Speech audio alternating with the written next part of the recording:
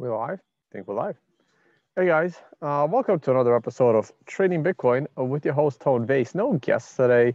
I didn't want to bother people on this holiday weekend. I'm back in the woods. Probably shouldn't have left that branch above the fire, but that's all right. I don't think it'll catch fire. If it does that, you'll see me. You know what? Let me move it because if I'm doing screen share, I don't see what's going on behind me. And there's not that many trees around, but having a fire on top of a fire is not a good idea. Okay. That was not smart. Boom. So what better way to spend a Sunday morning? It's actually really nice out. It was colder earlier. Wearing the Buy the Dip shirt. Shout out to anyone who knows who created this shirt. We're talking years ago now. You know who you are. You don't watch my videos no more, but shout out.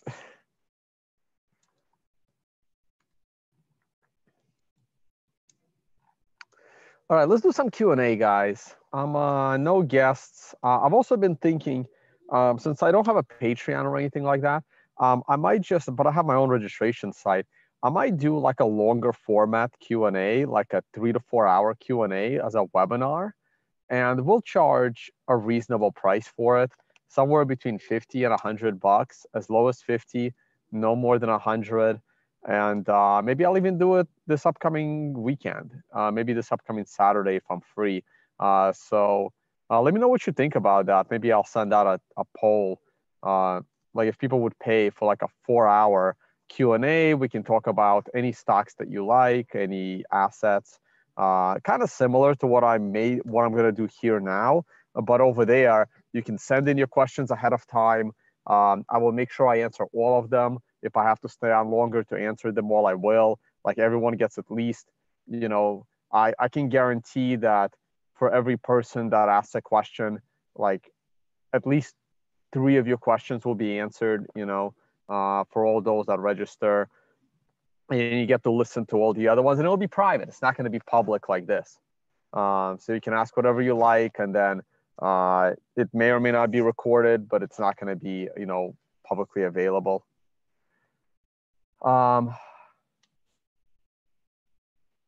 The common question. Yeah, I'm going to try and go through your questions. I mean, the Buck scrolls.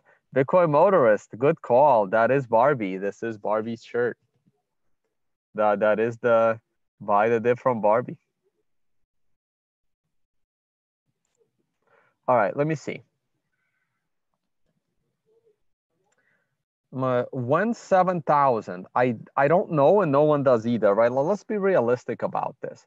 I don't know when 7,000 is going to happen. Do I think 7,000 is going to happen? Yes. Do I think it will happen sooner than later?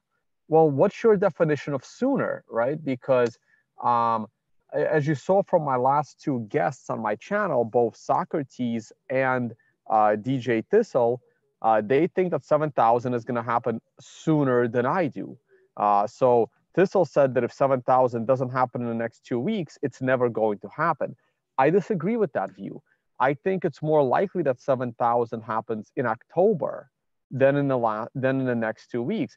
Socrates wasn't that specific about it, but Socrates thinks that 7,000 is more likely to happen sooner than later as well. Now, he didn't say that if it doesn't happen very soon, it won't happen at all. Socrates is perfectly fine with 7,000 happening later in a year, but he thinks it's more likely to happen in September than in October based on his trades. Not that I want to speak for him. I think it's a little more likely to happen in October than in September. Does it have to happen? Of course not. Do I think it's going to happen? Yes, I do. And in order for me to think something is going to happen, I need a slightly greater than a 50% chance for me to say that. Only when something is 50-50 do I not provide any opinion.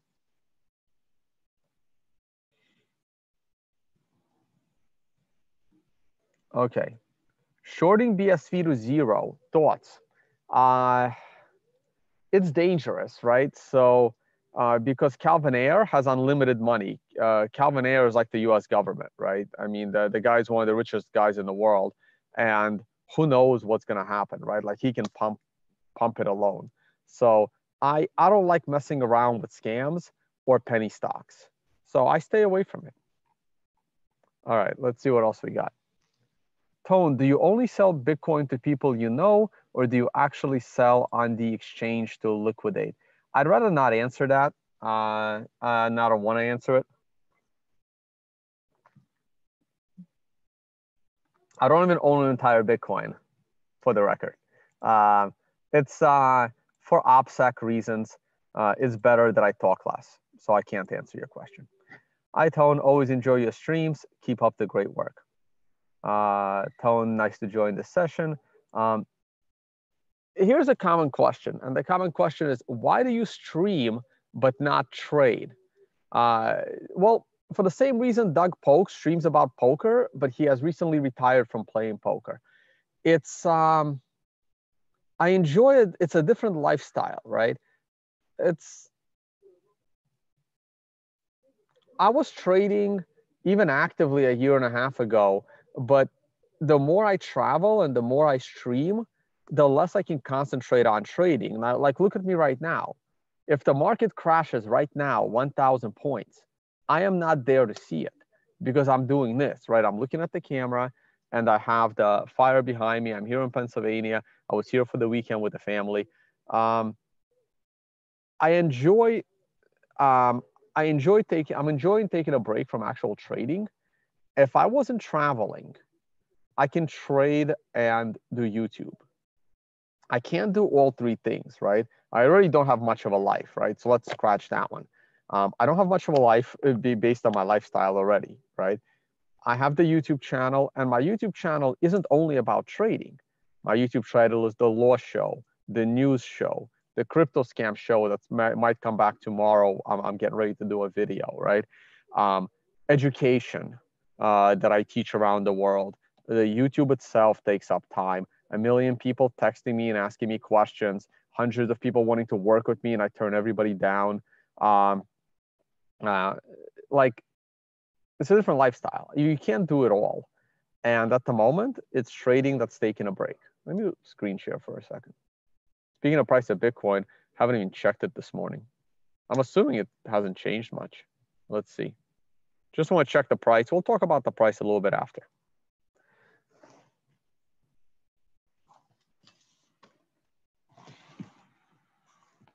One second, guys.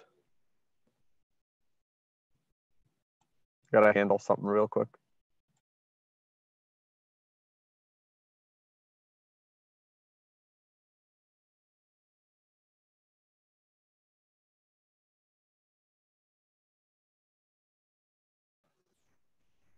Okay, I'm back.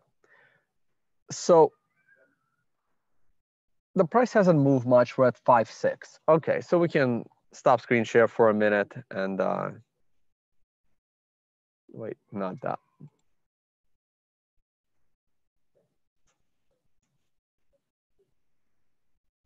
Okay, here we go. So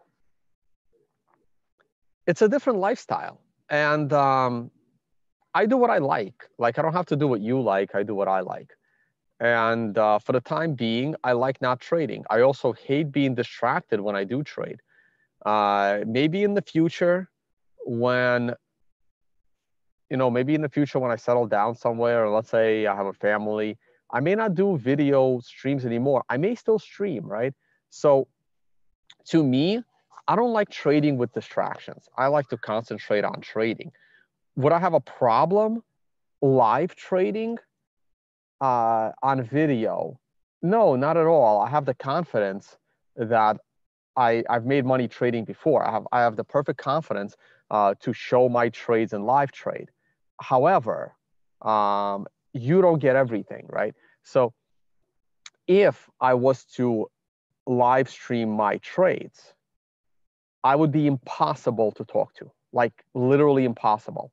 We're talking no YouTube live chat, no YouTube comments, no email. Like, I would have an away message on my email. I would have an away message on my Telegram. If I was to like live trade and maintain my YouTube channel, the only way I would do it for my mental sanity is to have zero distractions. So you have two options. Either I don't trade and you have the ability to communicate with me, or I do trade and you can see it, but you have zero ability to communicate with me. It will be impossible to ask me the simplest question. It will be impossible to tell me, Tone, your screen share is not working. I mean, there'll be like a handful of friends, like I'm sure Bitcoin motorists can get a hold of me and several others that are moderators in this chat. So they would be able to get a hold of me, but that's it. And I don't want to make their life miserable, right? Like I don't want like 300 people texting Bitcoin motorists saying, tell Tone this, because he's going to tell you all to go to hell.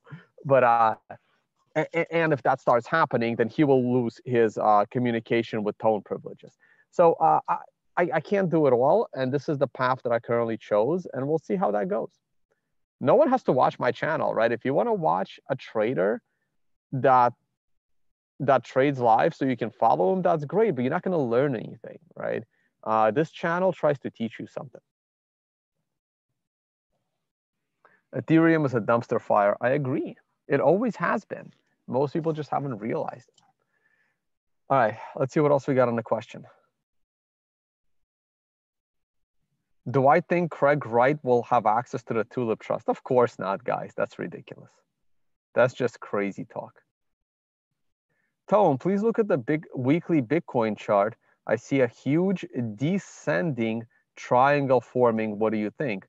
Well, Michael, I don't think you might not have been watching my channel for a while. If I do go to screen share, I don't see a huge descending triangle on the weekly chart, but I have been talking about it on the daily chart. On a daily chart, and I think Socrates said he sees this more as a symmetric triangle, which is also valid. In a perfect world, like this is not a perfect descending triangle to me until we touch the top of the triangle one more time. I need one more touch of the upper side of the descending triangle in order for me to really, really fall in love with this triangle. We have to touch the top, and then we have to come back and approach the middle or the bottom half of this triangle. I would love to see the top touched twice and the bottom touched at least one more time, but we don't have to. But this is the early stages of a triangle. Now, everyone and their mother that's trading is now looking at this triangle. What does that mean? Does it mean it's still going to break down? Maybe. The one last year still did. I was talking about this triangle for feels like 6 months, and eventually it did break down the way it was supposed to. So just because everyone is looking at it doesn't mean that the self-fulfilling prophecy will not happen. Should I use leverage as a stock trader? I never liked leverage as a stock trader. However, let me rephrase that. I loved leverage as a stock trader because I traded stocks with options, and options provide a ridiculous amount of leverage. I know my options webinar was kind of expensive, and I'm planning to do another one. This was my first run. I didn't want to be embarrassed, so I didn't want too many people in it. And the few people that did join it, as far as I know, they all loved it. I had amazing feedback after my options webinar. I'm going to be offering that options webinar one more time, maybe this winter. Maybe it'll be something that I do every 6 months. And the next one will be a lot better because now I had one full practice run at that options webinar. And options can provide ridiculous leverage when it comes to trading stocks in a safer way. Great guests. Do you plan to give preview of your options webinar? Previews of other ones would be great. I don't know what I'm gonna do. I think I'm gonna break up that options webinar, or maybe after I do one more with better slides and more experience, I'll break up that options 2-day webinar. Like I like, ripping the Band-Aid and doing it all at once. So what I might do is I might break up that options webinar. I'll be more structured next time, and I'll break it up into 4 parts, the options webinar. And then the very first part is just the introduction, and that would be cheap. Maybe that one is going to be like a few $100. And then they'll just get scaled and more expensive, because I think that, so the way the options webinar was, it was 2 days. The first half of day 1 was literally definitions. I didn't really teach any strategy there. So that would be cheap, just to understand what the hell this option stuff is all about. It's all like theoretical, really. Then the second half of day 1 was using options with stocks. So it was covered calls, protective puts, calendar spreads, and using leap options as proxies for stocks in covered calls. So it was all, you know, it was all strategies to complement a stock trader. Then the first half of day 2 was all about directional trading with options. So these are your buying calls and puts for speculation, bull call spreads, bear put spreads, call ratio back spreads, put ratio back spreads, like my favorite directional leveraged trading strategies. And then the second half of day 2 was direction neutral strategies. So these were more like your straddles, strangles, condors, things like that, you know. And that was my specialty, the direction neutral stuff. So maybe I'll just sell them in pieces, and then if you, the first one, the introduction will be cheap, and if you like it, you buy the next one. If you like it, you buy the next one, and if you buy them all as a package, there's a discount.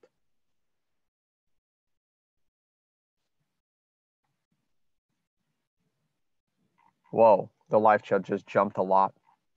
I'm gonna look at price charts in a second. If I go too slow, I have to find out where I was. Why can't we organize a 51% attack? And I'm not looking at price right now, so I can, we'll look at price in a few minutes, guys. I'm also limited on battery life, so once my battery starts to die out, that's where this thing will end.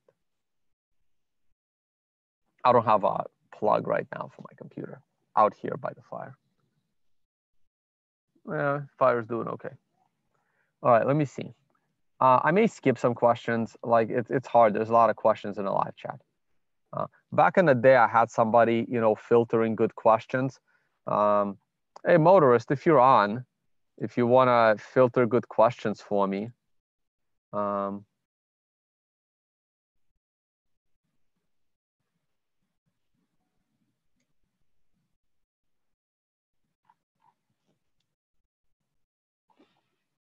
we'll see. Yeah, motorist, if you wanna filter questions, just I have Telegram open as well, so you can just ping me there. I mean, otherwise I'll just, you know, grab what I see.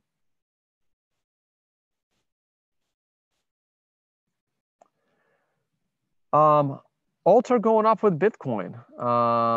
Well, sure, alts often go up with Bitcoin. The question is, are they going up faster than Bitcoin or not?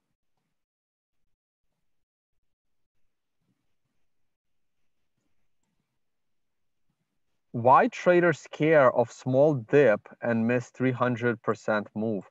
It depends on your trading horizon. If you're a short-term trader, you don't care about the big move, right? Like back when I was day trading the S&P 500, I would trade every day. And if you ask me at the end of the month, was the S&P flat? Was it up 5%? Was it up 20%? Was it down 10%? I would tell you, I have absolutely no idea. I have zero clue whether I missed a 400% move in the S&P. I'm a day trader. You know, my goal is to make money every day on a day trade. I'm trying to buy the dip. I'm trying to short the high that day. And it's irrelevant to me on a big move. If we're talking Bitcoin, why did I miss the 300% upswing? Well, for starters, I have a HODL position, which everyone should have known about, because I was the laughing stock in the bear market when people said, why didn't you sell or short the top? And my answer was, because I don't want to miss the big move up, because it can happen at any moment. So I was willing to hold through the bear market. So I was fine. If you are not fine, then your strategy was wrong. This is an educational channel. The reason why I didn't care for that big move in Bitcoin this year was because I didn't trust it and I didn't like it. It didn't make sense to me. And I would rather buy Bitcoin. Let's say, we get the correction that I expect. I'm still confident in it, right? I would rather buy Bitcoin at $6,000 or $7,000 next year than at $5,000 earlier this year, because to me that was dangerous. I'd rather buy Bitcoin at a higher price and have that Bitcoin go up to 100,000. Like, that doesn't matter to me, right? Everybody is different. You're supposed to watch this channel for educational advice, not trading advice. If you're watching my channel for trading advice, you're going to have a very, very, very big problem. And let me tell you something. No matter which YouTuber you watch for free trading advice, you're eventually going to end up losing all of your money. The only way to succeed is by learning how to do it yourself or giving it to a professional money manager. Unfortunately, Tyler is no longer with us, and I don't have another professional money manager that I can possibly recommend. So if your best bet is to follow a paid trading group, and I have friends that do these, right? Like my friend Van Zen is the only one that I kind of sort of recommend. If you absolutely must have, a trading leader that you follow, the only reason why I would recommend Van Zen has nothing to do with his, trading performance. It has to do that I trust him as a person, and that trust, obviously, anything can happen, right? Because I can't recommend anyone else because I don't know them, right? I don't know them. The only reason I don't even recommend Van Zen is because I trust him as a person. I've never followed his trading method. I've always followed my own method. I teach people to follow their own method. I never ever recommend following a trading leader. I've done that in my early career of trading, and I've always regretted it. And the best trading results I ever had in my life is when I stopped listening to other people and didn't follow anybody else and made only my own choices.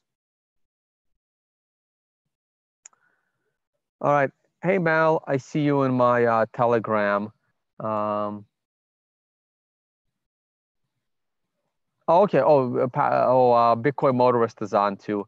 Yeah. Hey, Bitcoin Motorist, if you see any good questions, throw them in there, and I'll take the questions you prioritize first. Otherwise, I'll just scroll through the chat.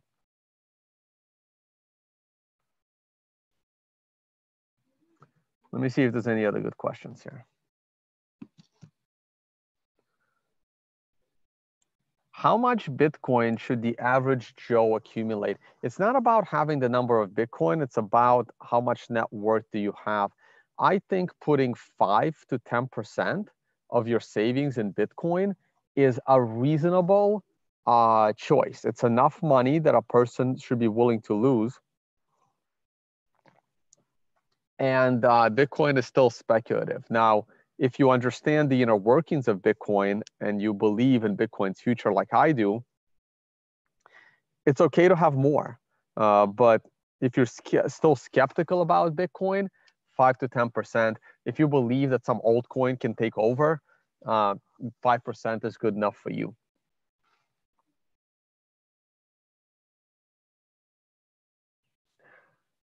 I'm sorry, Tom. I can't tell you how much coins you should have in cold storage to be able to retire in 5 years. Nobody knows the answer to that. Too many people expect a dip. Sure. So what does that mean? What does that mean, Lime? If too many people expect a dip, it means one of two things. One, the dip's not going to happen. Or two, the dip's going to be bigger, right? Remember, we had a big dip. If I go back to screen share, if I go to the daily chart, oh, come on. Okay, good. I was going to say, is it going to start doing it again? Remember, all throughout this run-up, I was waiting for a dip of at least 30%, at least 30%, ideally 40 and above. Did I get my dip? I did.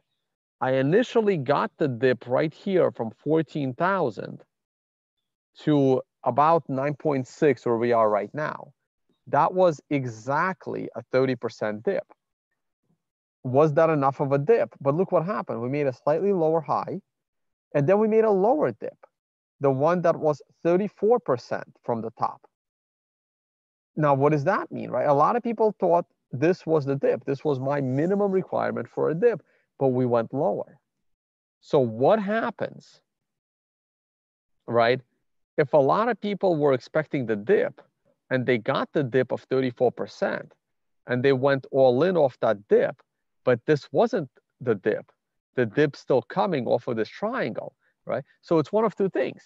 You expect the dip like myself to come all through ever since we broke 5.4 thousand. I was looking for that 30+% dip to buy in. And what happened? The market kept going higher and higher and higher. I finally get the dip that I wanted. And I think it's going to go much lower. So if everyone is expecting a dip of X, either the dip of X doesn't come or the dip of X is actually 3X and the dip is 3 times bigger. So what does that mean? What does that mean for a 30% dip to be 3 times bigger? Well, a 90% correction is probably a little much, but a 60% correction is reasonable. What's 60% off of 14,000? Well, we just saw 33% where we fell to 9 from 14. That's a $4,000 drop. So another 4,000 off of 9,000, that takes you down to 5K. So if everyone's waiting for the dip, those are your two options. Either the dip's going to be bigger and nastier, or you ain't going to get it. And that's why it's good to be in the asset that's as unpredictable as Bitcoin for the long term, and try to create, and if you're going to trade with 10 to 20% of the Bitcoin that you hodl to try and create more Bitcoin. And if you realize you're not a good trader and all you're doing is losing, maybe dollar cost averaging is the way you should be going.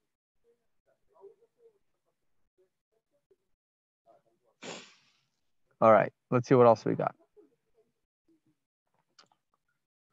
Tone, when you sell your hodl or for a trade, if you ever choose to do it again, where do you sell?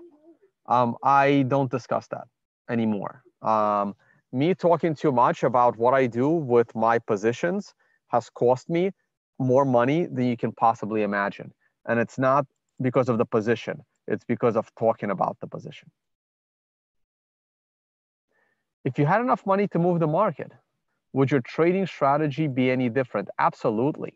I learned to trade with a small amount of capital, and the small amount of capital was dependent on me properly analyzing the market, not moving the market. This is also why I've never won a poker tournament. In my own poker tournament at Unconfiscatable, I made the final table. I outlasted many pro players, and I made the final table. I've never actually won at the final table. I'm not a great poker player when I have the big stack. Most people are dying to get the big stack because they're good pushing smaller players around. That is not my forte. I'm actually a better poker player when I'm not the big stack at the table, and that's because that's kind of how I learned to play poker. And I've never really honed in my poker skills, moving other players around by having a lot of capital. And my trading is the same way. I don't like to trade any asset where I can move the price of that asset. That is not my specialty, and not a single one of my trading strategies would probably work in that environment. And in fact, I would probably lose a lot of money. So I try to only trade the most liquid assets. I would rather trade Amazon than some penny stock.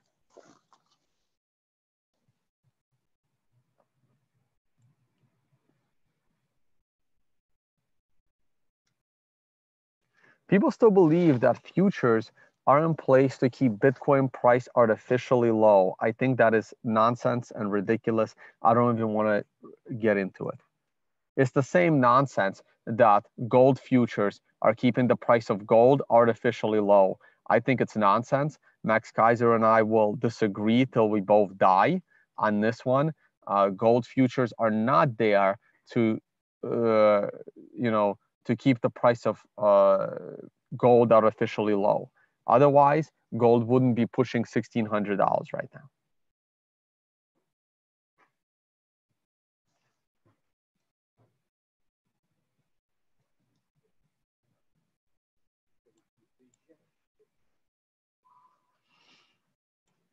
Why can't we organize a 51% attack? Well, try to do it and you'll know why. Mr. Gupta, thank you for joining me from India. Was there back in February. Not sure when I'll be back. I do enjoy talking a lot. Isn't that obvious? Thanks, Bags.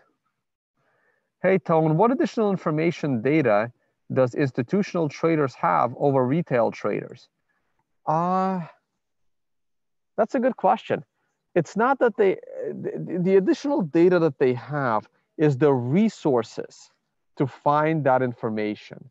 So if you're an institutional trader, you have an analyst, and you can hire that analyst to say, hey, for the next 2 days, I want you to dig into Lyft. Well, what does that mean? Like, do you have time? Do you have time to devote 40 hours a week to analyzing Lyft from a fundamental perspective? Do you have the ability to, say, spend an entire week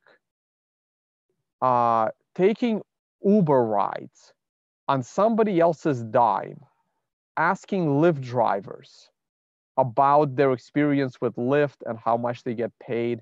Do you have the time to watch Lyft for an entire week, right? Like, who's paying you to do this?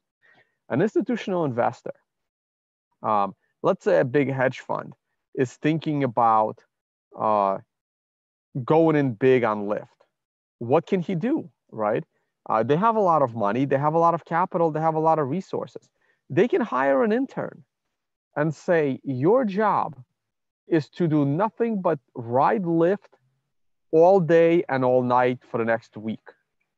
Go watch the movie Billions. They literally send an intern, like a master's in finance trading intern, to be a janitor, because there was this company that was hiring like illegal Indians, Indians from India, to be janitors and like abusing them and like taking their paychecks and doing illegal stuff. And they had to send an intern into that company as a janitor. The guy is getting paid. Interns at hedge funds get paid good money, or they still do. And they literally send, or they can send like an analyst, right, to literally be a janitor. Because if he gets the right inside scoop on what's going on there, they can short the shit out of the company and expose the illegal activity, and then the company crashes and they make a lot of money on the stock. Is that insider trading? Of course not, right? They sent an analyst in to find out what's going on. So just like a hedge fund can literally pay an intern to ride Lyfts all day and Ubers all day and get the real scoop on the ground, right? Like, hey, Lyft is treating their drivers terribly, and Uber looks like it's improving, so maybe we should, short one, long the other.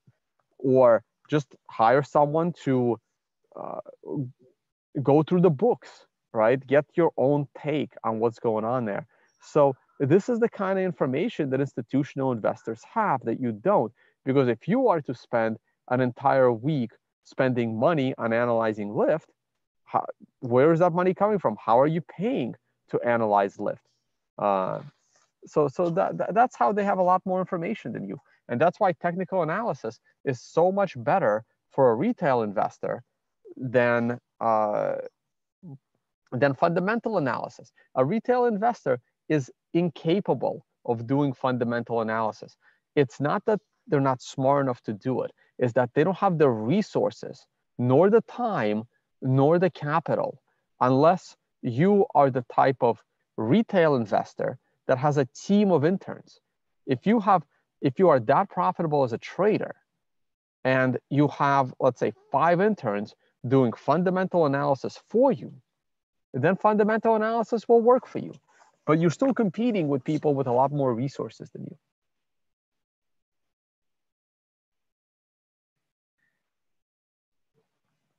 Oh, by the way, Florida State lost its opening game to Boise State.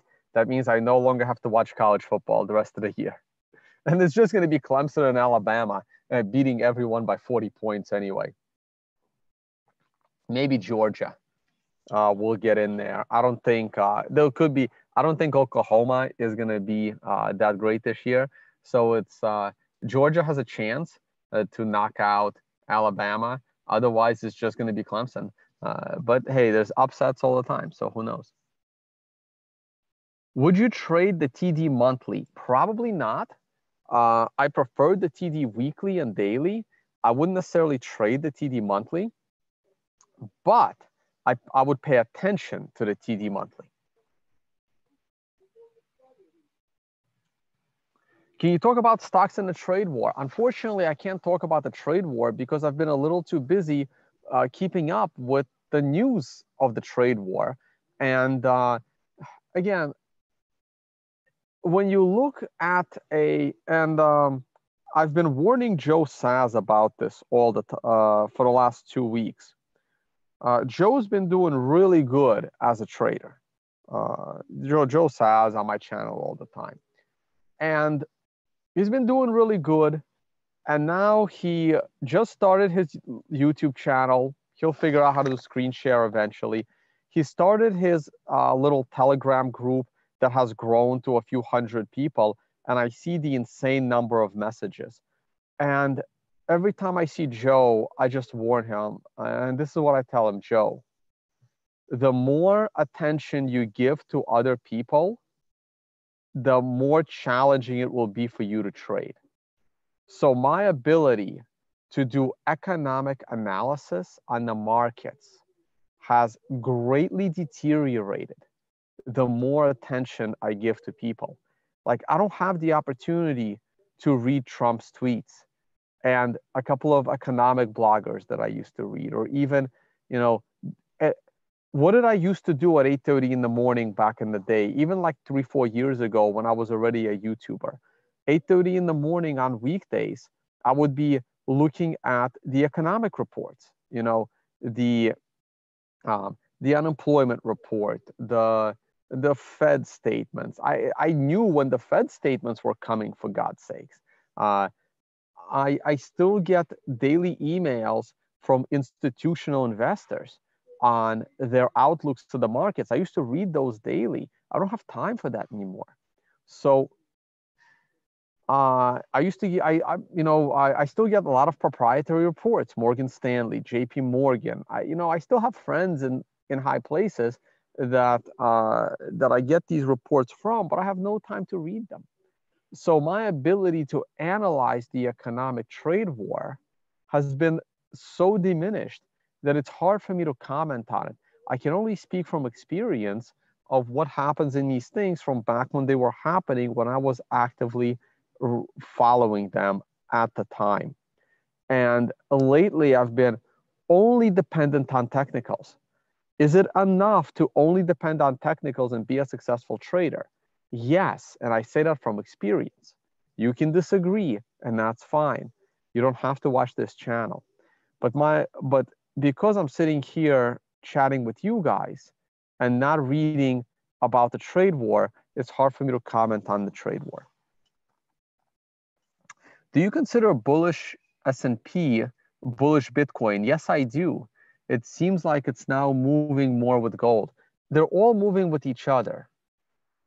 I think the S&P, the increased value of Bitcoin has been greatly benefited by the increased value of the S&P.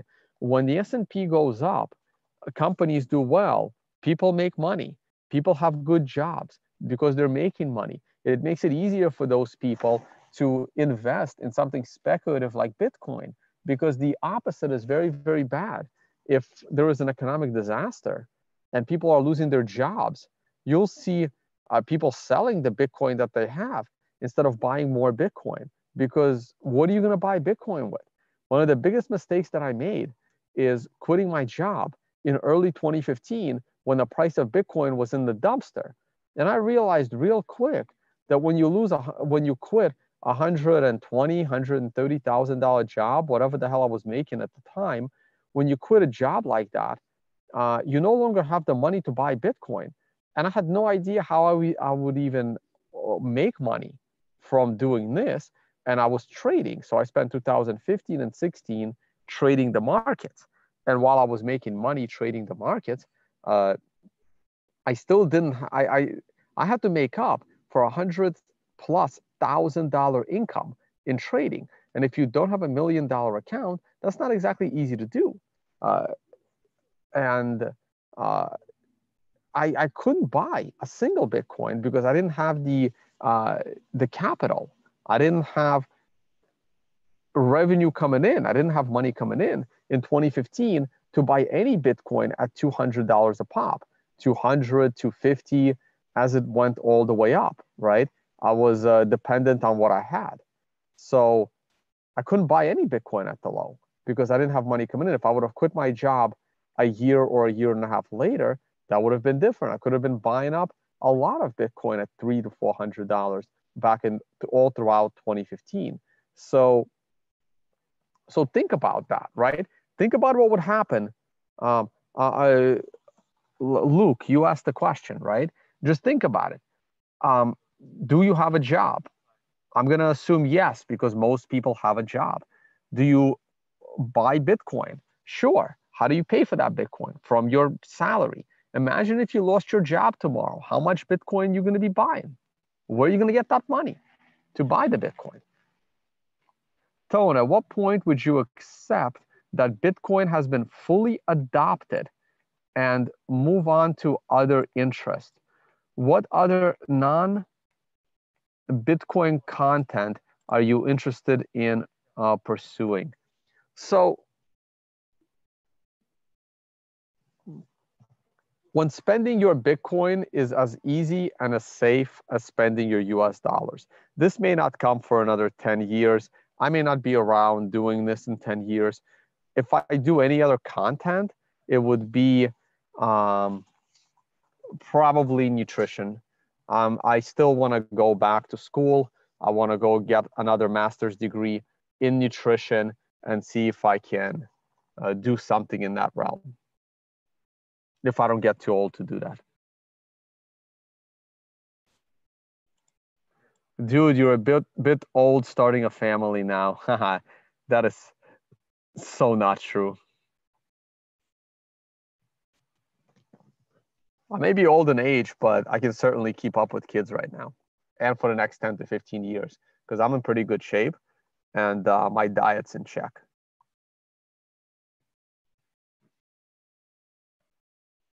You got any Bigfoot stories? No. Guys, trading isn't going anywhere. There are certain things you may not be able to do in life, right? So this year alone, I visited the pyramids of Giza, the Colosseum in Rome, the Taj Mahal, and and Chichen Itza. That is one original 7 wonders of the world and 3 of the new 7 wonders of the world, right? So that's 4 out of 8 wonders of the world. 4 out of 8. It's a weird listing. 4 out of the current 8 wonders of the world I visited this year. And is that something I would enjoy better doing it at 40? I'm not 40 yet, but like, is that something you want to do when you're 20, when you're 40, or when you're 75, or when you're 60, right? I don't know if I'm expecting to make it to 60, but look at Tyler Jenks. Tyler Jenks was 70 years old, and No one saw it coming. A heart attack got him. He just flew back from Europe. How many wonders of the world do you think Tyler has seen? I didn't ask him. I don't think he's been to any. Tyler didn't travel much. Tyler was too busy managing money for 30 or 40 years. I mean, I don't hold me to it, but I doubt Tyler Jenks saw any wonders of the world. I saw 4 this year. Is that something I want to say I'll do it later, I'll do it later, I'll do it later, and then do it when I'm 60 or 70 and then potentially have, a heart attack, or who knows? The Yellowstone volcano could blow up. Anything can happen, right? But guess what I can do when I'm 70? I can trade. I can sit at home and trade when I'm 70. I can't travel and see the wonders of the world when I'm 70. I could. It's not going to be as fun, not going to be in as good a shape as I am now. So trading isn't going anywhere. I can always do it later. You got to think about your priorities in life. Do you think everyone can long Bitcoin with leverage at the same time? Does it force the Bitcoin to go lower? Look, guys, everyone is never going to do everything at the same time. No, it never happens. And if when there's nobody left to buy, the price crashes. And when you're leveraged in the futures market, for every long, there's a short. So someone is losing money. You have to learn about the difference between zero-sum games and not zero-sum games. When you trade stocks or when you hold crypto with no leverage, they're not zero-sum. I mean, 10 years ago, there was zero money in crypto. Now there's $200 billion. That kind of got created out of nowhere. That's not zero-sum. But everything in the option space is zero-sum. Everything in the future space is zero-sum. For every guy that is long the CMF future in Bitcoin, someone is short the CMF future in Bitcoin. So for everyone that loses money, somebody makes money. That's not the same when it comes to, owning an asset. Oil was worthless in the 1800s. Now it's valuable. Can you draw a descending triangle on a 3-day and have 3 touches on both top and bottom? Maybe. You should be able to do that yourself. You don't need me for that.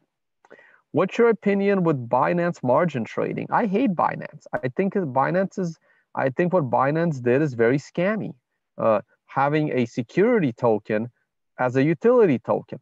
I think that's a scammy practice, and INX is following suit.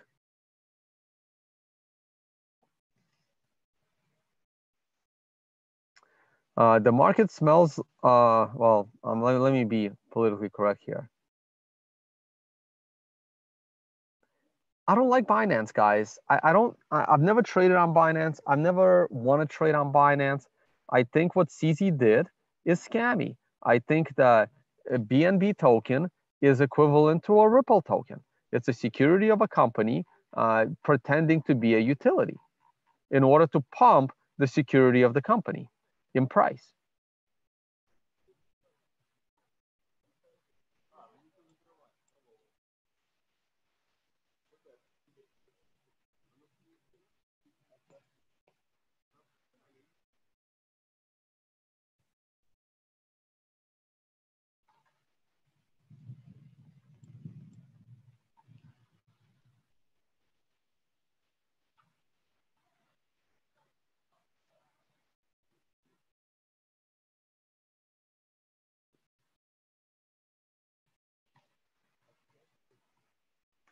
All right, let me see.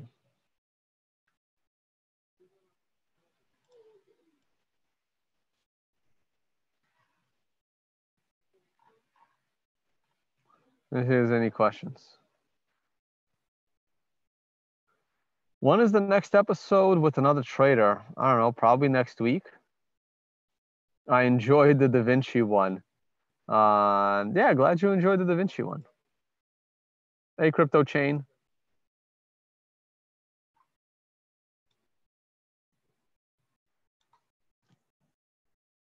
How many live viewers we have? 650, not bad. Are you going to interview Bitcoin Ben? I don't know who Bitcoin Ben is. Guys, I don't pay attention to other people. I don't have the time. I'm sorry if that bothers you.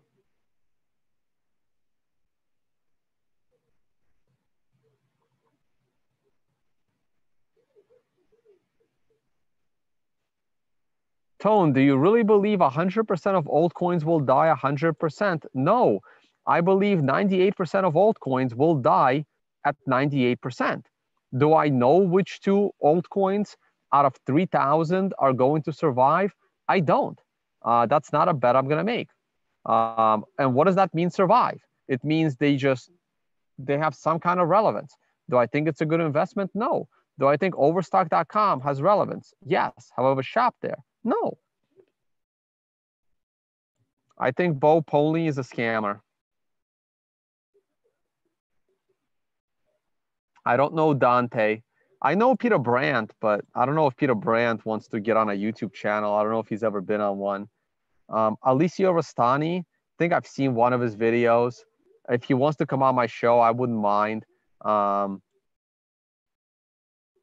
Cred sounds familiar. I don't know the other guys. I mean, I might reach out to Alicio Rastani if he wants to come on the show. He'd be welcome.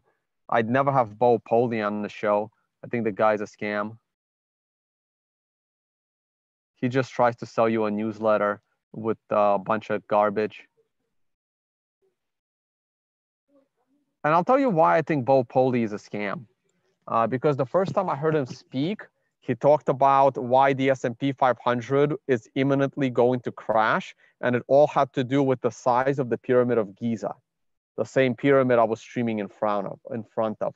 I saw this presentation in 2016 in Mexico. I sat there in the audience and watched him sell the crowd a bunch of crap on the reason for the imminent crash in the S&P 500 had to do with the fact that the bottom base of the Pyramid of Giza is like 600 feet across or whatever the hell it is, okay? And it was the most ridiculous presentation about trading and markets I have ever seen in my life. And from that moment, I knew that Bo Poley was nothing but a scammer.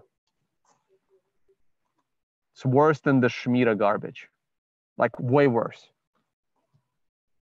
It's worse than the Shemitah scammer, like 5 times worse than the Shemitah scammer.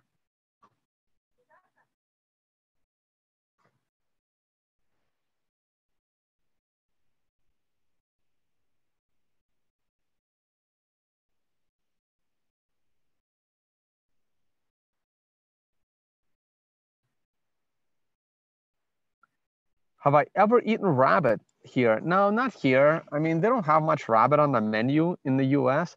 I like rabbit. I do eat it when I'm in other countries.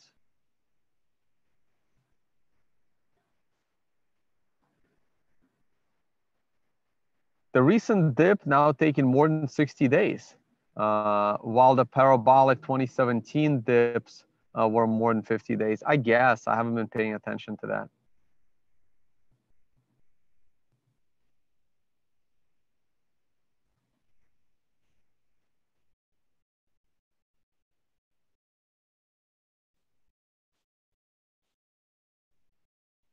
My channel is 3 years old. My first video was uploaded in October of 2016. We're 1 month away from October 2019. So my channel is coming up on its 3rd birthday now.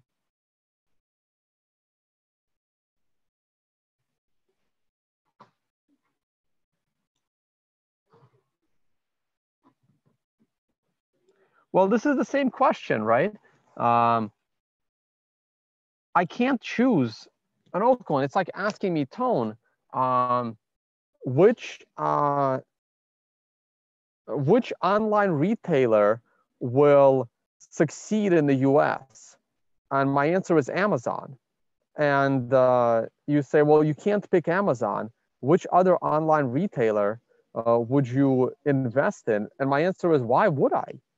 Like, why would I? I mean, who's the second biggest online retail in the US? Is it Overstock that just fired its CEO? Like, who else are you going to invest in?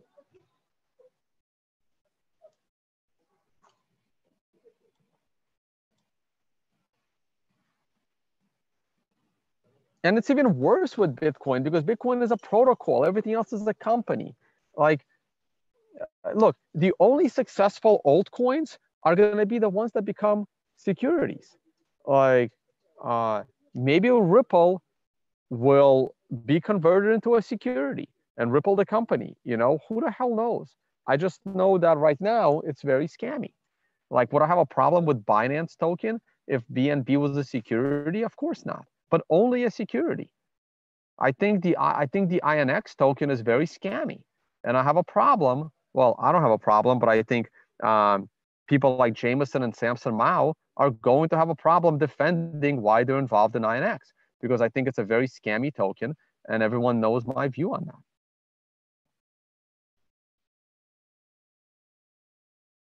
You should become a quantitative financial analyst. I was a quantitative financial analyst.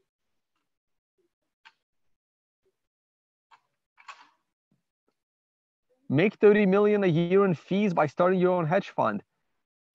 Maybe that's possible, maybe it's not, right? Like, am I gonna sit here and do a Craig Wright? I don't want to make $30 million, but everyone wants $30 million, right? But think about this, right? Imagine if you can make $30 million, but your life is so miserable that you don't do anything and you stay in the basement your whole life, right? Well, what would you take, right? Let's say you can have $30 million that that you earn, but you can't leave the base, but you're in prison, right? Imagine, like, would you take $30 million to spend the next 25 years of your life in prison? Would you do it, right? Maybe you do it if you're 20, because then you get out and you're only 45. But what if you're 40? What if you're 50, right? You're going to take that trade? I wouldn't take that trade, you know? I'd be happy with 50 to 100,000 a year. I'll never make it to 30 million. I'd be happy with, you know, I would take 20,000 living on a beach in Thailand for the next 30 years of my life than $1 million a year and sitting in a prison. Because if you're sitting in the basement with 8 monitors, trading and stressing and managing other people's money, that's it's not exactly the same as prison, but it's a lot closer to prison than doing what I'm doing, traveling the world.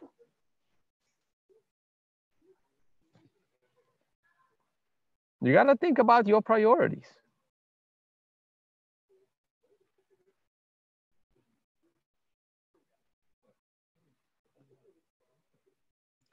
All right, let's take a look at some charts. I know I kind of missed a lot of your questions. This is why I might do one of these privately. This way I can answer all of your questions. So maybe next Saturday, if I'm free, we might, maybe tomorrow we'll put it up for sale. Probably we'll start it off with 50 bucks, something small, some kind of a barrier to entry, right? So people are serious. When people don't pay anything, they don't take anything seriously. So I might charge 50 bucks next Saturday. We'll do this for 3 to 4 hours. You can maybe send in your questions ahead of time. We'll compile the questions. Does Silicone still even do TA? Didn't he go crazy and disappear? I don't know. That's what I heard. And maybe I'll do like a Q&A for people that actually want, you know, that have serious questions and want serious answers. And we'll do it for 3 to 4 hours next weekend. And I'll charge like somewhere between 50 and 100 bucks. We'll put it up for sale, see what happens.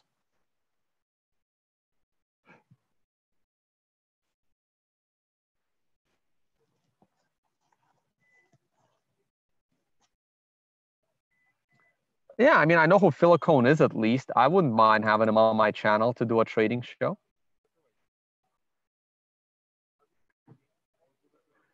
Man, I used to really like what I was doing with trading like 2 or 3 years ago. I had so much time to even analyze the 1929 crash and all this stuff, but I also wasn't traveling this much. I didn't have this much of a fan base either.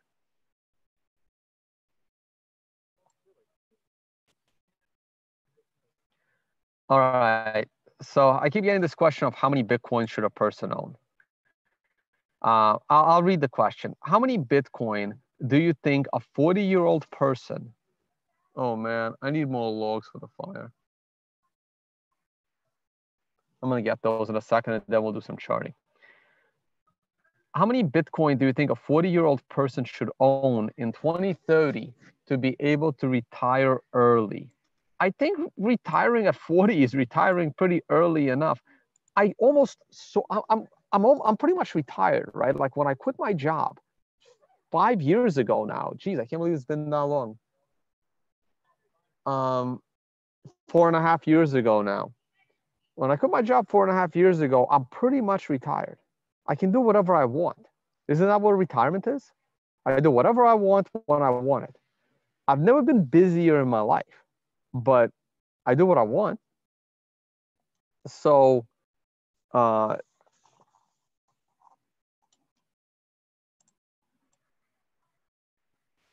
I say by the year 2030, if you have 5 to 10 Bitcoin, you're probably going to have a very comfortable life.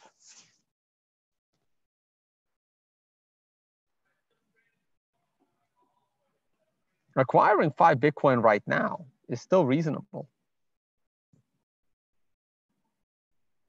And if it goes down, it's even more reasonable.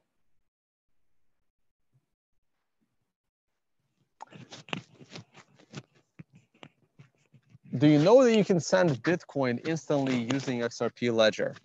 You're an idiot. Let me get some more logs.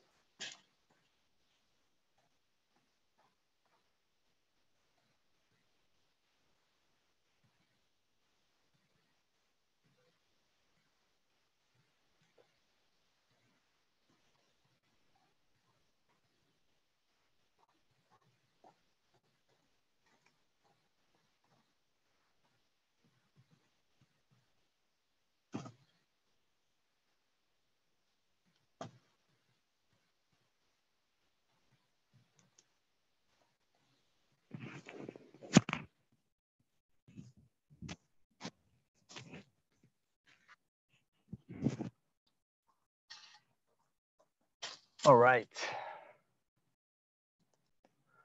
Okay, let's go to some screen share. I'll take a break from the questions. I think we're gonna do a Q&A.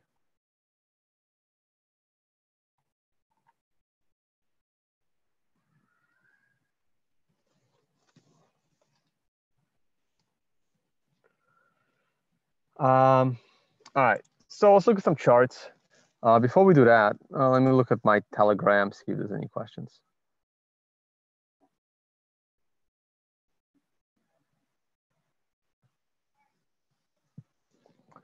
Okay. Hey, before we do that, if I had to actually advertise everything I do, this will be an hour-long show. So I try to simple it up. Once again, hey guys, if you want to support the free content, please check out the affiliates page. Have trading subscriptions. I mean that actually helps. If you're gonna be paying TradingView for a pro subscription, use the link. VPNs. If you're trading out of the US, you got two options right here. If you're trading out from outside the US, you're not a US citizen or Canadian or whatever the jurisdictions say, Deribit's your option.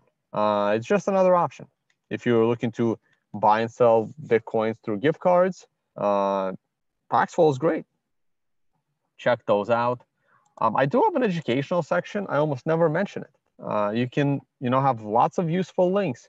I wish I had time to rewrite it. Maybe I should take like 6 months off and just revamp everything. Take a break.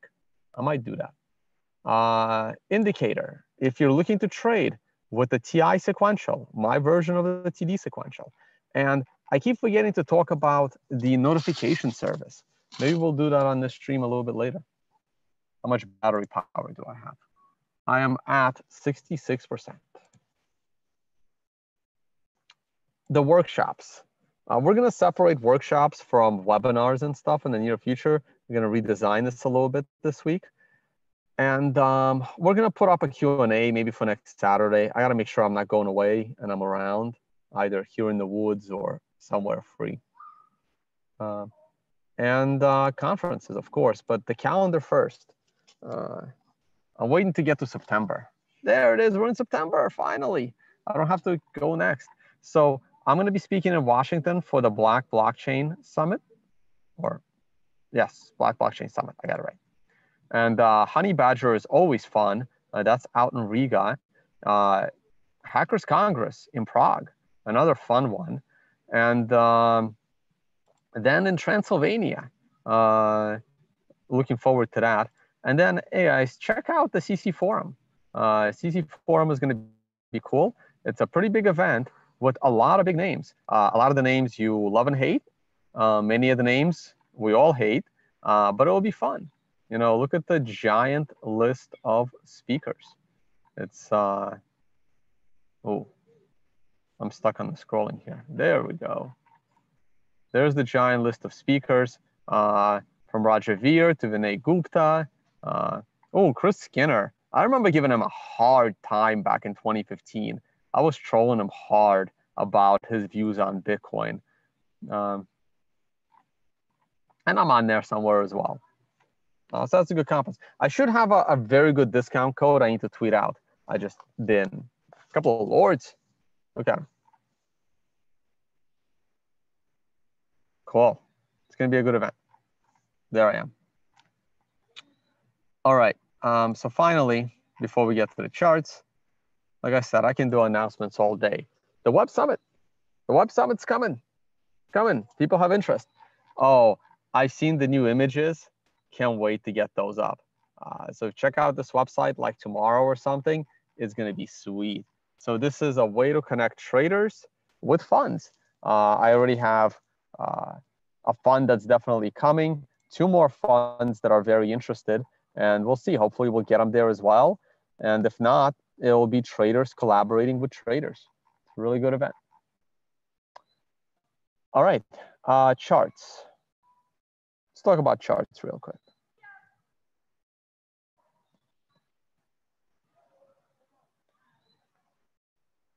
I don't use the Brave browser. I think the Brave token was a scam, like the Binance token.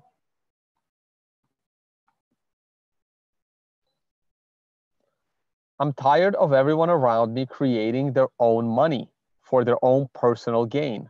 I think it's scammy, and I don't know if they should go to prison for it, but there are laws to prevent this kind of stuff.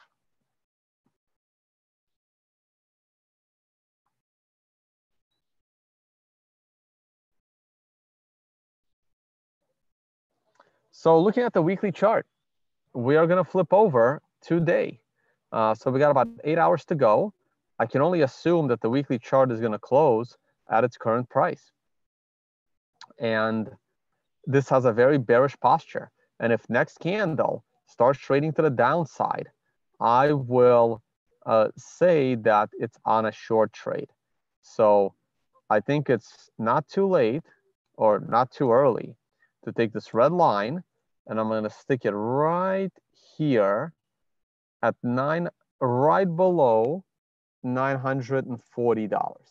So what that means is if next week the price of Bitcoin is dropping below $9,400, I said 940. If next week the price of Bitcoin is dropping below $9,400, I would consider activating a short trade on a weekly timescale. Okay? So the daily chart. This could coincide really, really well with a break right here on September 6th.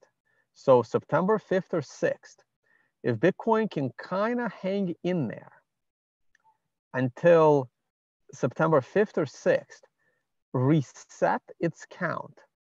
See how right now Bitcoin is on a red 6 daily? If we can flip the count to a green 1, which we'll probably do tomorrow, then we have another day of a red 1. And then we have a red 2 around between the 4th and the 6th. A red 2 going below that red 1, breaking this moving average and the bottom of this horizontal, the bottom of this triangle, that becomes a short trade, not only from a weekly perspective, but a daily perspective. You say, well, wait a minute, you're an idiot. Why didn't you short up here? Well, there actually was a short trade up here because it was a daily 9. The triangle wasn't there yet. I didn't draw the triangle until after this point came in, but there was a short trade up here. But I think this could be a better short trade. Not better as in, how can a short trade at 9,500 be better than a short trade at 12,000? Because it's a safer trade. This trade obviously will not fall $3,000 right away like this one did. It could, but it probably won't. But it's more likely to make you money. It's less likely to lose you a lot of money because this had a much higher probability of going to 20,000 than a breakdown from here. And we just popped a little bit, right? Remember, I am looking for a pop to approximately $10,000, and it's happening even slower than I anticipated. So if you ask me, oh, we're popping right now. Look at that. Look at that. This candle was red a second ago. Let's go to a 12-hour chart. Not much here. Let's go to a 4-hour chart.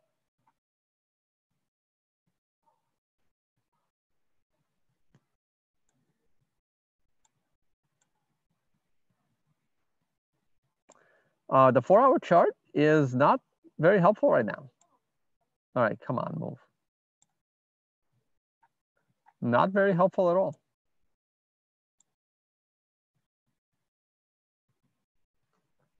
I'm going to zoom. There's nothing to zoom in on. I'm going to look at the bird's eye view of the 4-hour chart. And it's in a bearish posture. That's all I can tell you. Look at the 15-minute chart. Here it is. Here's the 15-minute chart. We just popped. How much did we pop? What's the range on this candle? Open, 95.80. High, 96.72. Not bad. That is a it's not that great. It's only $100, but it did it in like a few minutes. Let's see if it amounts to something bigger. Minor revenue.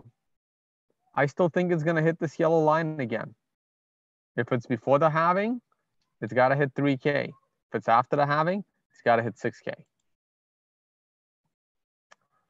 Total market cap. That's not a good look for the total market cap. I think the total market cap could easily go to new swing lows. Does that mean Bitcoin has to go to new swing lows? It does not, right? Bitcoin could be double its current price, and the total market cap could be at new lows. Bitcoin dominance is looking great.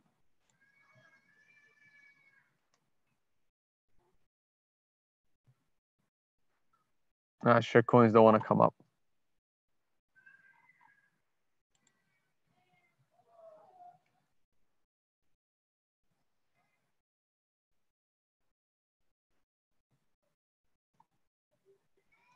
Oh, well.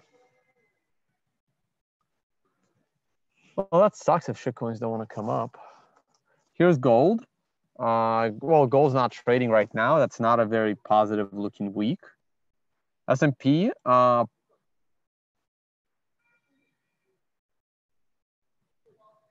interesting. I like it. I'm bullish. If we can close above this green line, that's very bullish.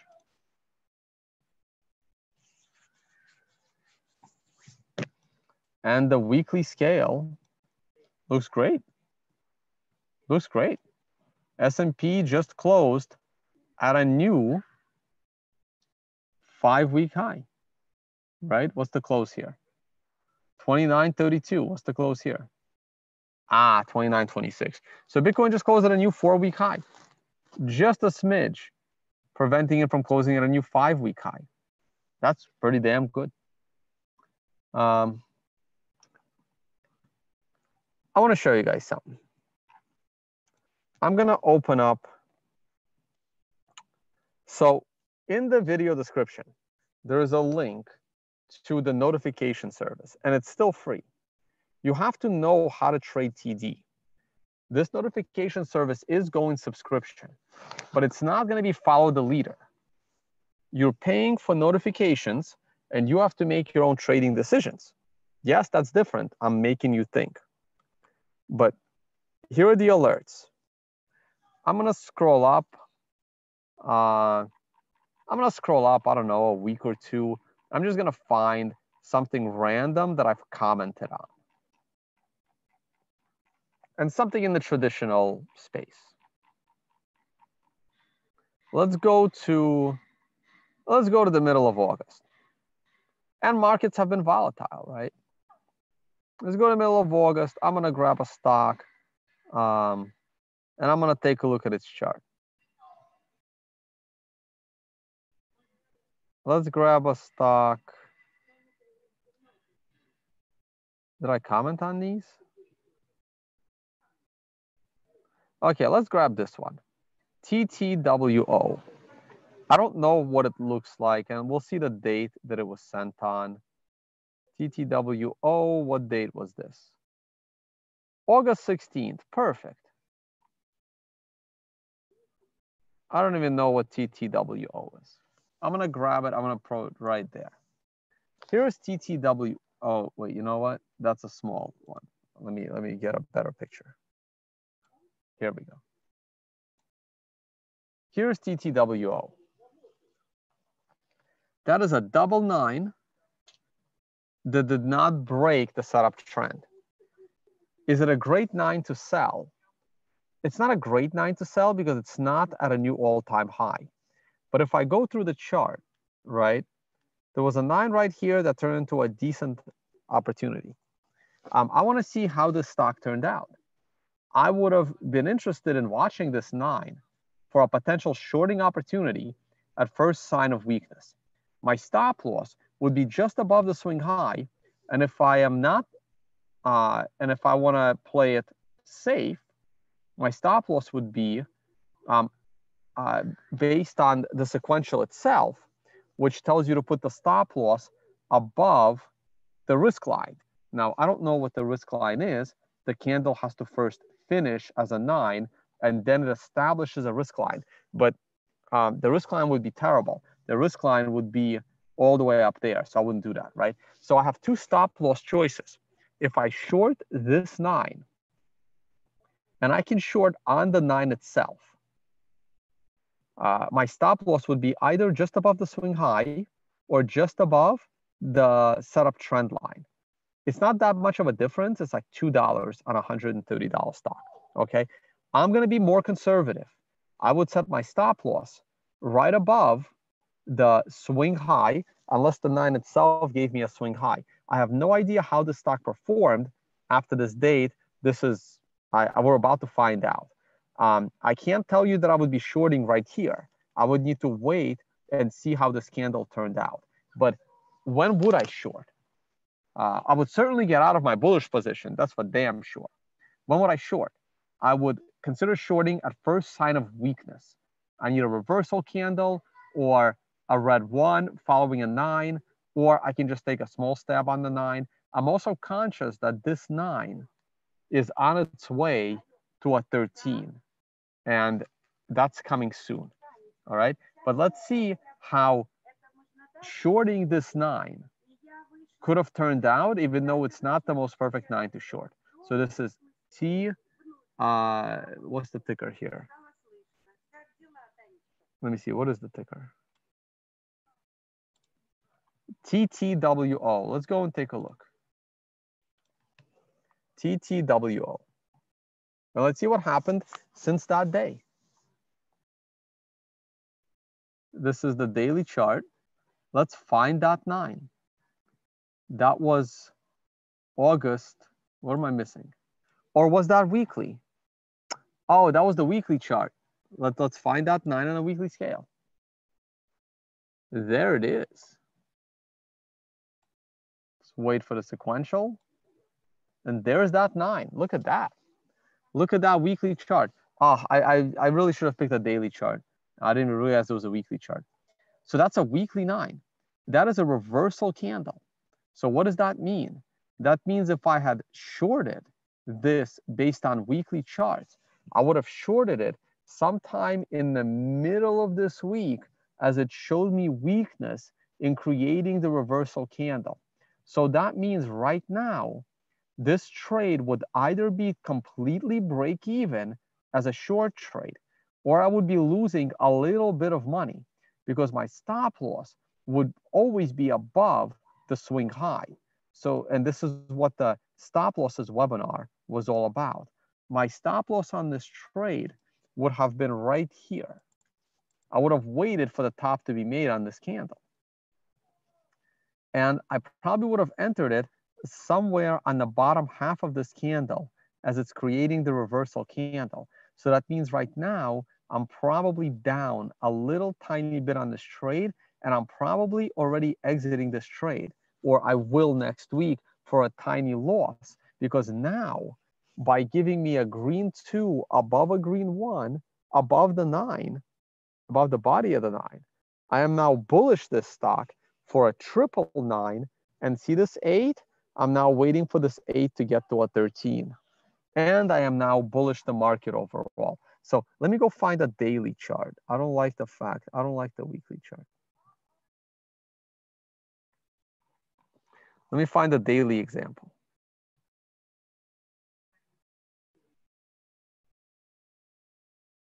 Here's a daily example from August 20th.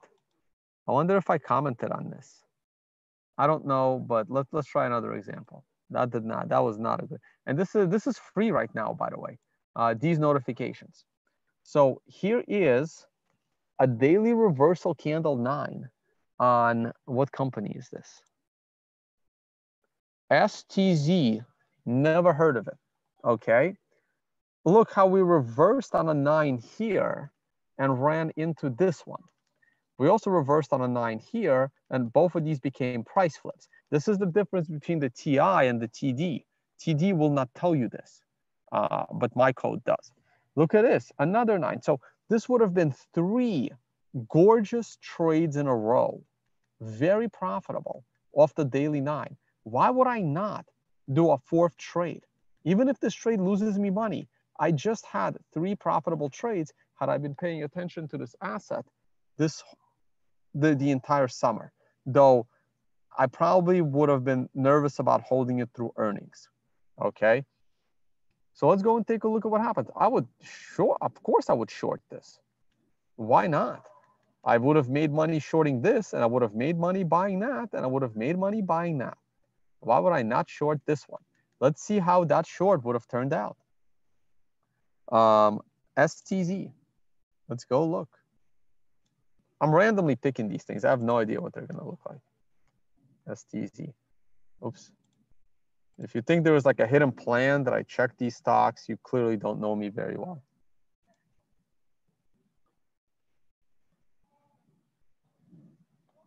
Where is, oh, now I'm on a weekly. I'm like, okay, I have to go to daily. So there it is, right? So the 9 itself, when I short the 9 itself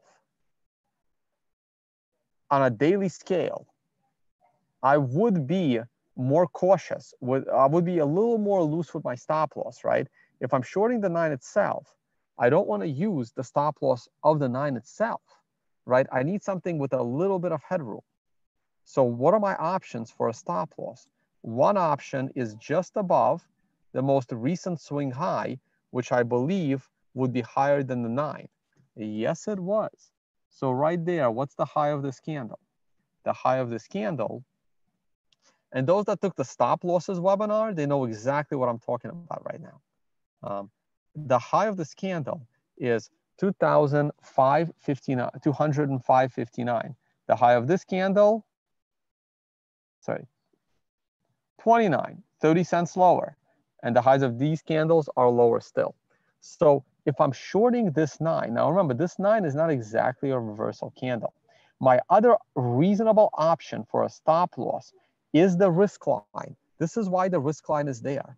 The risk line is a stop loss line for those that are shorting off the 9. If I'm shorting a red 2 going below a red 1 that followed the 9, it's a little bit different. If I'm shorting this 9, it's also different. If I'm shorting this 9, right, the 8 is much higher. So I can set my stop loss above the 8. But if I'm shorting this 9, I don't have a higher swing high. That's also my higher swing high. That's my initial stop loss. And this trade certainly was making you money. And it bounced off the double moving average. And right now, I would be completely out of this trade on a stop loss on the way back up. So how much money would I have made from this trade? Probably very little. Maybe I would have gotten out at the end of this big one candle, making at best, let's say I got in the middle of this stock. Let's say I got in at 200, 250. And the best case scenario for me, I'm getting out of this thing if it crosses back above 200. You know, I made 1% on this trade. Is that something to, you know, start dancing around your living room for? Of course not. Was it a safe trade to increase your capital? Yes, it was. And that's how you use the notification service, you know, because the prior 3 times you made pretty good money buying these 9s. You buy at first sign of weakness. You buy at first sign of strength.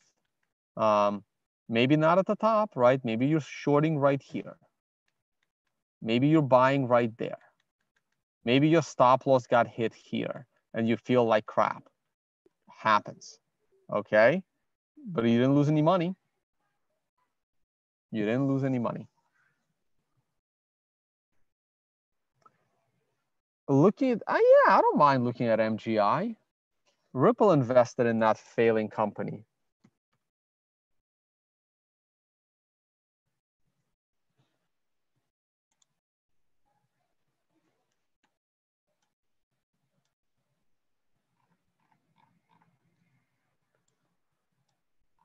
That is a gorgeous reversal candle on an 8. I would never ever short a $4 stock, but if I was a speculator and I bought in on the, or if I was an insider and I knew the Ripple garbage was coming, I would be getting out of this thing. I think it's going to go down and go down hard. I don't think Ripple can save MoneyGram, and MoneyGram certainly can't save Ripple.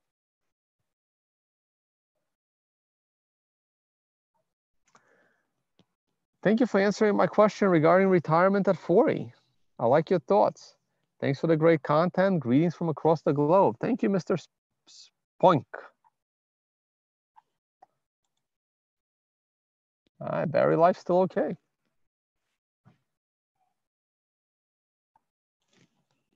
One second. I have to answer a friend.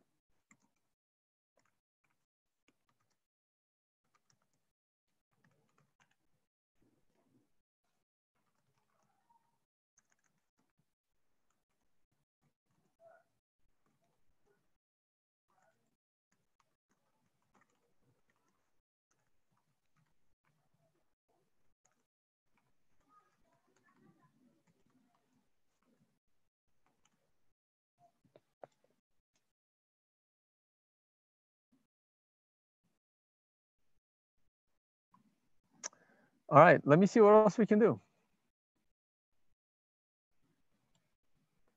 What character am I in the movie The Big Short? I'm the guy that went broke shorting real estate 6 months early.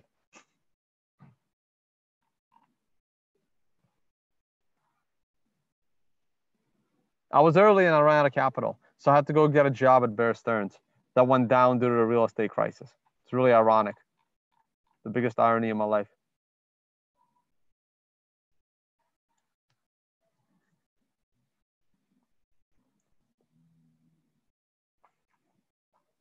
We can look at Binance Coin. We can look at that scam coin. Should be in my shitcoin list. Is it? It's not. You can add it.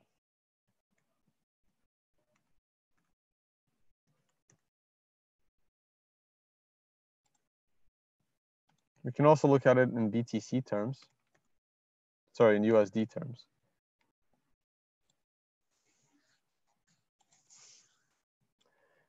Ooh, That's ugly. Oh, this guy is going down. I'm happy to see that. People are starting to realize that Binance Coin is scammy. Look at the beautiful 9 right at the high. If you're expecting every high to have a 9, you don't know how to trade. But if you have a 9 at the high, you may want to pay attention. Look at this beautiful 9 sell right there, right at a moving average rejection. Gorgeous. And we've broken setup trend, and we're working on another 9. I would be short this thing, looking for another 9 on a setup, a 13 on a countdown. You've broken setup trend. Looks like a disaster. Looks horrendous. Versus the dollar, not much better. Look at this. Look at this posture. You might break setup trend. You're at a 13 buy, but I don't think that's gonna save it. You're working on a double 9 setup.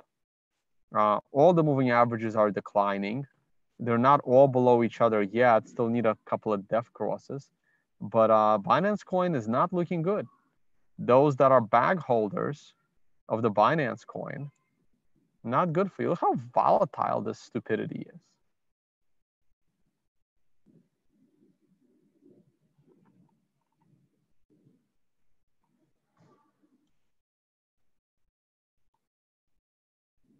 Let's go back to stocks. I want to look at one more historical example from the notification service.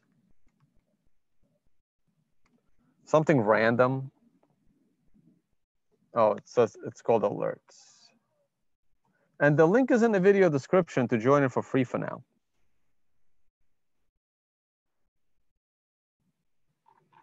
I'm gonna go back to August. We'll pick something that's a couple of, a week or two old. Something on a daily scale. I love TD on a daily scale.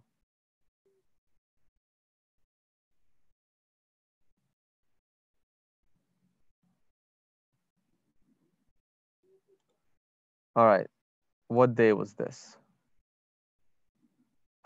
Nah, it's too close to today. Let's look for something older maybe. Maybe I'll look for something in very early August. I have to scroll a lot though. We notify pretty often. How many viewers am I losing? Hey, we're still above 600. Great.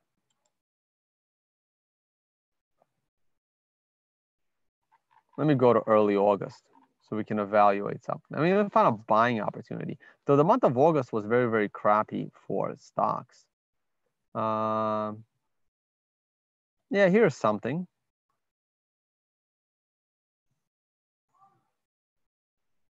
Let's see how this did. I like this one. Here was the notification. Boom. What is this? Comerica. What's the ticker? Comerica, CMA, CMA. Here is CMA. Well, what do we know about CMA? Well, here was a 9 on an up gap that didn't amount to anything. So, if you got in, stop loss got hit. Here is a 9 that led to a 1-2-4 candle correction followed by downside. And that downside completed right here at 13, which caused a significant rally. Good enough rally, 67 to 74. That's a pretty damn good rally. That's almost 10%. Wait, that's more than 10%. $10 on a, no, 7, yeah, it's about 10%. And then we collapsed and we have strength on a 9. I would be looking to buy into this around 61.50. I'm buying on strength on a 9, and I'd set my stop loss probably just below the $60 area in the beginning. But after this thing rallies all the way to 64, I would then potentially be raising that stop loss as high as break even to make sure that either I hit a home run or I don't lose anything. Let's see how this stock did. This was around August 13th. What was the ticker again? CMA. Let's go. I'm curious. Let's go find out. All right, come on. There we go. Let's Go to CMA.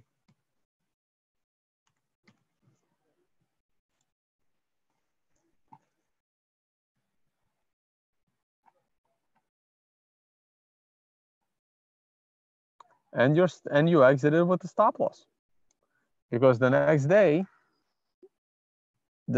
you gap down, so it gapped through your stop loss. Now, and that is a trade that you would take a tiny loss on, but your chance at a reward was great. I would consider getting back in if I was trading this. Now, also keep in mind that if you trade TD sequential, according to the textbook, your stop loss did not get hit. According to the textbook, your stop loss is this line. That is the risk line. That is how much you should be willing to give your trade on a stop loss. And for me, this line is a little too loose. I'd rather lose a little bit of money more often and not risk my capital, because sometimes this line's kind of far. And to me, this line is a little bit far. Again, those that have attended my entries, exits, and stop losses would have known that if I entered this trade at, say, $61.50 here, I would have exited this trade right around here. I would have exited this trade right probably around here. I would have exited at 60.40. And those that attended my webinar on entries, exits, and stop losses know exactly why that would have happened. So that would have been the loss, right? You can calculate a percentage on that. You can, and the percentage on that would be what? That would be $2. No, $1. 61.50 to 60.40, $1 on a $60 stock. So maybe a 2% loss. 2% loss on a trade, 0.2% loss on a portfolio, which is my other webinar on risk management. All right, guys, I think I'm ready to call it a day. I'm even too lazy to walk through my stocks here, but it's time for me to go to another barbecue. I would not touch Netflix right now. I would just wait on most stocks. AMD. Oh, I was bullish AMD. This is from the options webinar. This arrow is from the options webinar. Setting up, it was used to set up an options leverage trade for a potential in AMD to go to 45.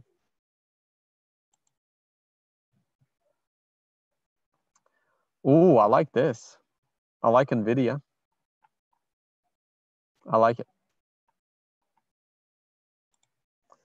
And Tilray, of course, we're going to be keeping a close eye on Tilray.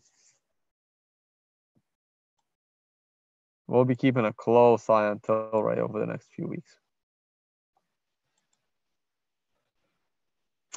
Starbucks, still bullish. Ooh, what is this? Nah, no comment. Twitter.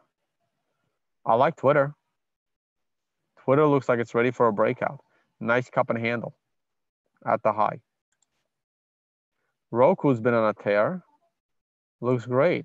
Uh-oh, that's a problem. Did we notify about Roku? Not every stock is in our notifications yet. That's a nice 9 on Roku. I should probably throw it into the notification service. We'll throw it in there this weekend. That's a nice reversal candle. I would be getting out of Roku right now. 150, nice round number.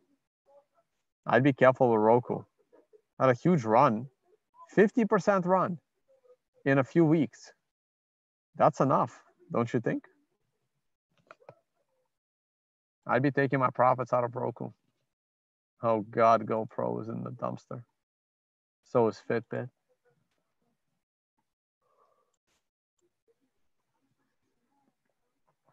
I'm going to be very patient with Lyft and Uber. I'd love to buy them. Lyft below 40 and Uber below 20. Or maybe below 30. Let's not get too carried away here. Uber is coming up on a daily 9 soon. I wonder if it'll be a weekly 9 as well. Yep. Weekly 9 and daily 9 are coming. I would love to buy Uber on a weekly and daily 9 combination in 2 weeks. In 2 weeks. There's a 9 coming. Maybe we can get a 13 and a 9 on a daily with a 9 on a weekly if we're lucky in 2 to 3 weeks from now. That'd be nice. All right, guys. Once again, check out the Financial Summit in Bali. Really good. We're going to get together a lot of traders. Can't wait for the new updated website on this. I've seen the new pictures. They're amazing. Most people here have their own YouTube channels. Willie doesn't. Vincent actually does. We got to put it in there. He doesn't do much. He has his historical YouTube channel. And Ugly certainly does. And we have a few more pictures coming. Got some funds that are going to be there. Got more traders that are going to be there. And all those pictures are coming. All right, guys. Should be a lot of fun. And check that out. And check out my travel schedule. See where I'll be by clicking on the word calendar. If you want to request me as a speaker, right here, speaker request form. Fill that out. Somebody will take a look. Okay. Talk to you all on the next one, guys. My fire is almost done. Got a couple of logs there. And going to be heading off to another barbecue later.